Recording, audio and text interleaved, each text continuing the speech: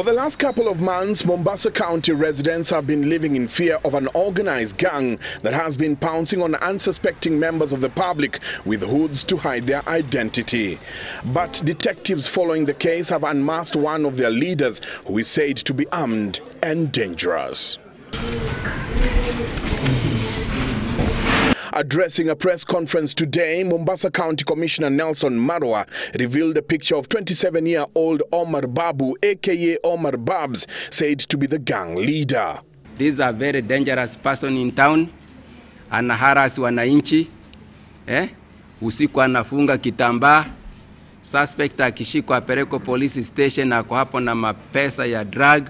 The man is said to be a licensed civilian firearm holder who is misusing the firearm. Marwa has instructed top police officers in Mombasa County to search for the suspect and ensure he is arrested and his firearm withdrawn immediately. Commanders muite muinterrogate. Kama ako na bunduki, hii bunduki iwe withdrawn.